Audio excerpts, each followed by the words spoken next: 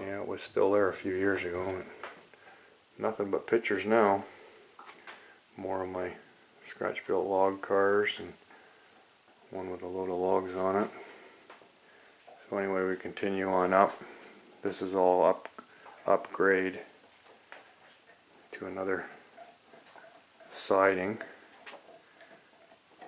where in the back is the second siding track, and it goes up into a switchback, fairly steep, and then at the top of this one will be my where my Ledgerwood tower skidder will end up. This will be the skidder show up here. Be one big massive clear cut. A few of my trees that I've been stockpiling and building over the last 20 years. It's nice finally getting them to planted into solid ground anyway.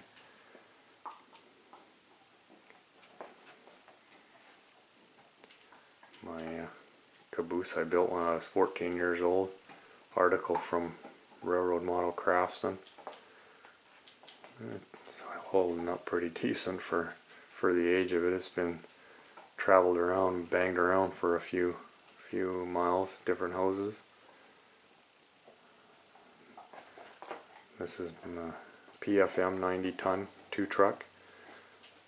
Once I get it all lettered for Bloedel, it'll be number 9, which was the main locomotive down at Franklin in the early days, 34 on, used for switching and for mainline until they got some of the big rod locomotives there. This one I picked up off of eBay years ago. And in the back there is Bloedel Stewart Welch's Crummy number 4. I built that on the Bachmann Gandy Dancer. And then I scratch built the cab on it and lengthened the wheelbase. Once again, all we got really is just a few pictures that I can work from and kind of judge the height of different guys standing beside it to get dimensions, and a lot of freelancing, but it'll look pretty good when it's all done. Runs pretty smooth for being a short wheelbase.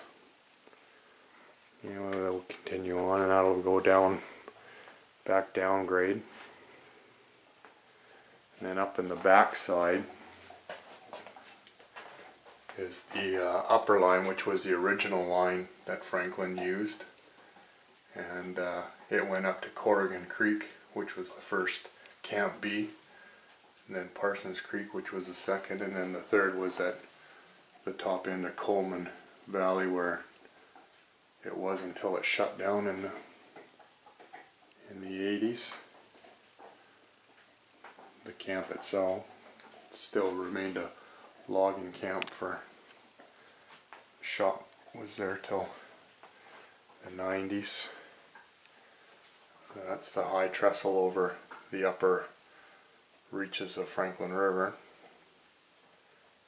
And then this area will be they called it the top of the canyon cut on Franklin River's Camp A line, and this was in 1934 was a major obstacle for them.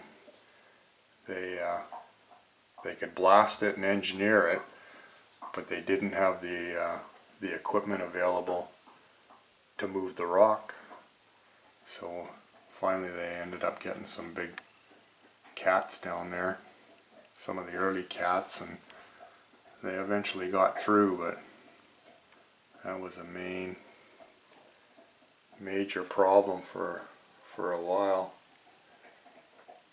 They were actually, I'd heard rumors that they were going to abandon the line because they couldn't get through it. So what they did was they came back about a mile down the main line and put a spur in and started logging, because they had